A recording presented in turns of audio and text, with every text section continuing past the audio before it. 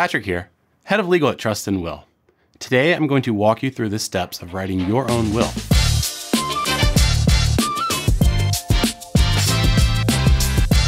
A will is a part of estate planning, which is one of the most important things you'll do in life. An estate plan is designed to protect you, your family, and the legacy that you've worked so hard to build. However, a lot of people don't get around to creating their estate plan because they feel overwhelmed. Don't worry, I've got you. It helps to break it down into steps, and a great first step is creating your will. In this video, I'm going to walk you through the steps of how to create a will. Then I'm going to spend some time discussing how not all wills are created equally, and how it's important to work with a legitimate source. You might be relieved to hear that creating your own will is pretty simple. There are some things that you'll need to do that will take some time and care, but at the end of the day, you just need to follow some basic steps.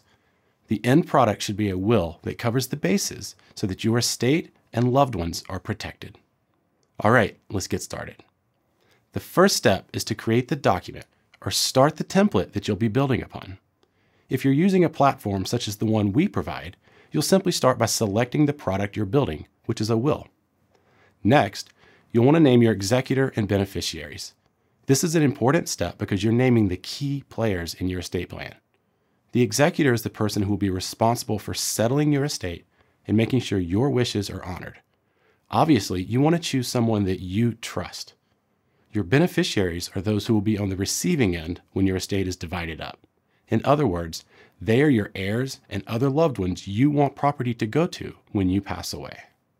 You can skip the third step if you don't have any children or pets.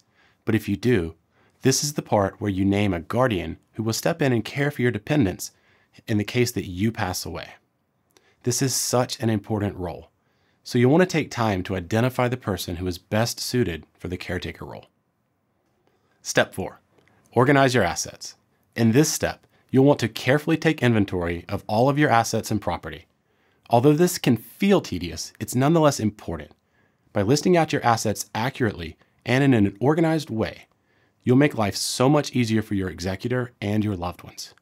Assets are anything that you own that can be passed down, such as property, money, personal belongings, digital files, and investments.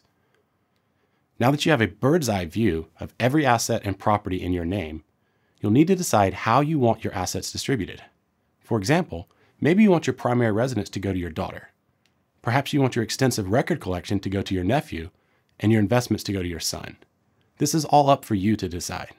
At this point, you'll be ready to update your will with all of the information you've laid out.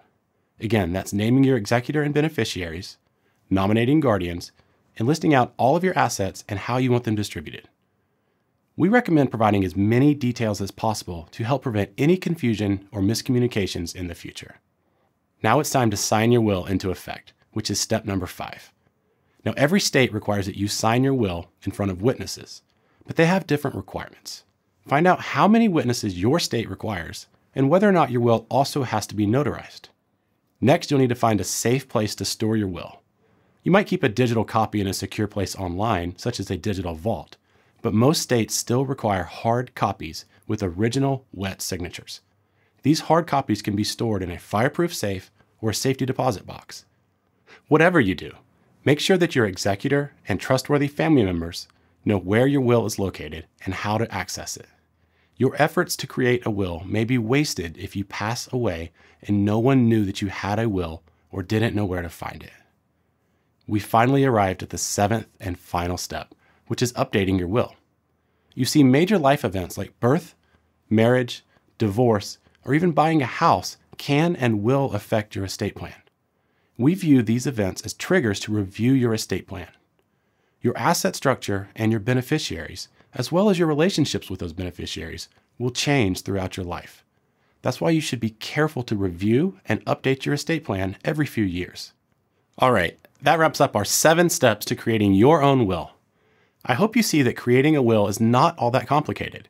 The hardest part is making those important decisions that determine how you want your estate handled. Now, I want to answer some final questions about creating your own DIY will. The first is, can you write a will without a lawyer? The simple answer is yes. You can absolutely write a will without a lawyer. However, you want to make sure that you write a will in a way that is compliant with your state's estate planning law and requirements. That's why many individuals choose to work with a lawyer or even use a template. And this leads me to the second question. Are online wills legitimate? When someone chooses not to work with a lawyer to write their will, they often turn to the internet. There are downloadable templates and DIY kits that you can find, but this is where you want to be very careful. Not all wills are created equally, and you want to protect yourself and make sure you're using a product or service that's trustworthy.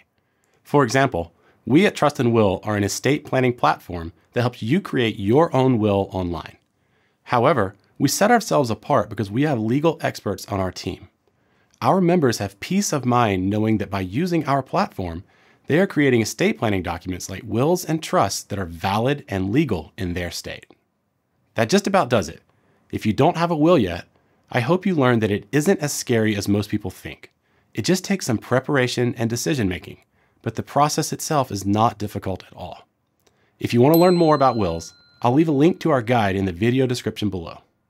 So what did you think about creating your own will? Was it harder or easier than you thought it was? Let us know in the comments below. Thanks so much for watching. Until next time. If this video was helpful, please like and share it with your friends and family. Be sure to subscribe to our channel for more videos like this one. For more information on creating a will, visit our website at trustandwill.com.